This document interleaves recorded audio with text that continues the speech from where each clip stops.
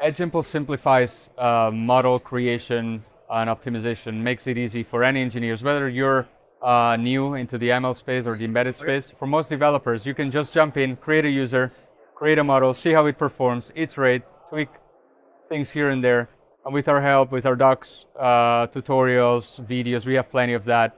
It's easy to actually, in very short time, get performing models into the device of your choice for any case. We have in this year in the stand, we have from MCUs demos to a VLM on device demo and model cascading. So we cover any Edge AI setup you can create with Edge Impulse. The Edge Impulse is free to use for non-commercial use.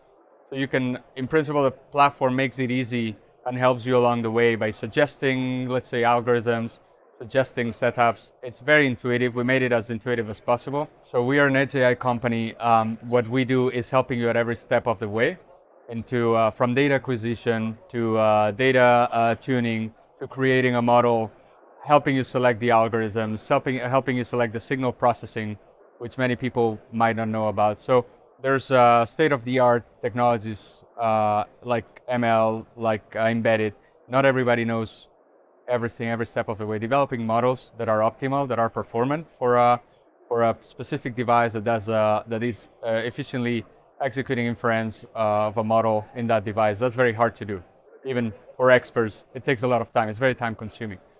What we do is from zero, even if you don't have any data, we help you acquire that data. We help you train the model with that data, select the algorithm, and then when you have a model that works, you can iterate on it and make it optimal, efficient for the device of your choice. And we deploy to all kinds of devices, all kinds of setups.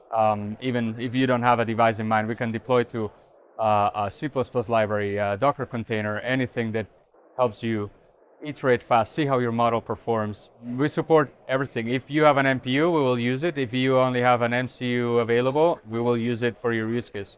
Of course, it depends on your use case. Time series data on an MCU is ideal.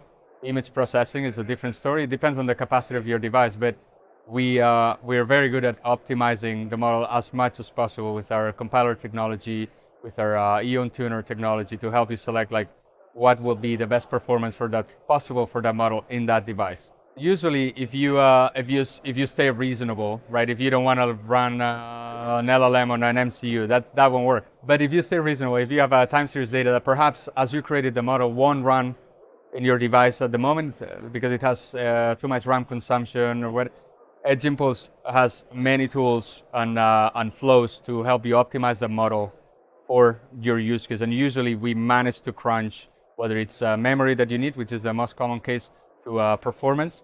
We can help you get there, whether it's by our own optimizing processes to end up quantizing or whatever is needed to make it work on your device. Object detection is very common, very used in industrial settings. Visual anomaly detection, it's huge. So basically, what many customers, one common problem in ML in general is the data, right? And many people are like, okay, I want to detect when something is wrong, but I don't know what can be wrong. I don't know exactly what it is, but I know how it looks when it's right? So we have demos here that show conveyor belts that use anomaly detection to understand when the object that's passing on the conveyor belt has anomalies, just because we trained it on non-anomalous objects, right? So that's a very, very common case.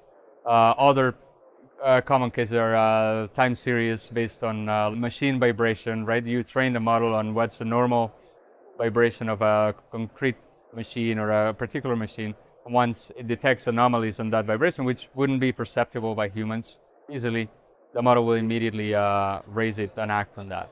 The advantage of running on the edge is basically inference on device instead of the cloud. You are not dependent on anything else but the device. The device can make its own decisions. The device can detect anomalies. You can even think of hybrid models in which you have both. You have inference in the cloud, but also inference in the device. So the device only sends what's interesting into the cloud, right?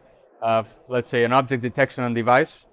That if you're looking for anything in a scenario, if you're looking for wild animals in the forest, but if you have a device out in the forest that is inferencing all the time, looking for anything to see and kind of applying algorithms to it, it will run out of batteries very soon. Whereas if you have a device that is just running a very light object detection, will detect them maybe later on you can send it, you can compile this data, send it to an LLM. In here we have a nested device demo that is using exactly that. So they're using an MCU with very, very low consumption, lightweight model running on the MCU as an object detection that passes the cropped image of the model to a anomaly detection model. So you can run both models in parallel. You can intercept the output of one model before it hits the other one, instead of having only one model doing it all. And in other theoretical scenarios, again, energy consumption. You have a device that's capable of both, but you only want to highlight the interesting things. Edge AI has its uses, especially in speed of inference, in energy consumption, in privacy, immediacy of an answer, decision making in the field. You don't want to rely on network connectivity for important decisions, right? So in that case, you want a device who can inference quick and make decisions for you. You can iterate quick. You can start with a minimal amount of data. Already see how your model taking that data, what's the performance.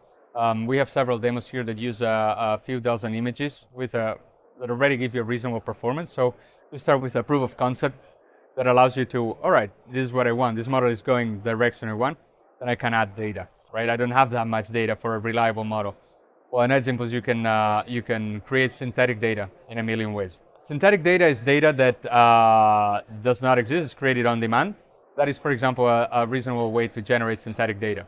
You can generate from an existing photo. Imagine that you have a limited set of data, and use an LLM to generate more. Use GenAI to generate more data based on that, similar to it, changing colors, changing lighting.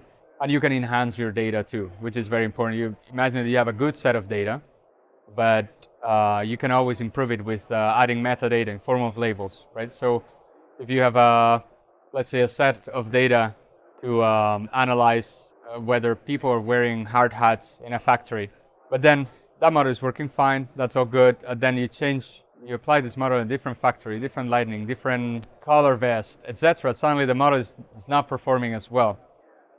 You can retrain the model on new images, new data, or you could enhance AI labeling and help you take the initial set of data and ask the LLM hey, can you tell me how many of these people are wearing hard hats of this color, ignore that color, etc., etc. So having more data, always better, always better. So nothing beats having a lot of relevant data. Even if you have a small subset of real data, if this small subset is complemented by loads of synthetic data, which is not as good because it's not real, but that's better than not having the synthetic data, right? As long as the synthetic data is relevant and is close to your real data, more data will always make a model more precise, more versatile in real situations. Usually the problem most often is creating that data or analyzing data or labeling data. If you have to do that manually, it's really hard, right? Data sets are big, and that's a big problem. It's expensive.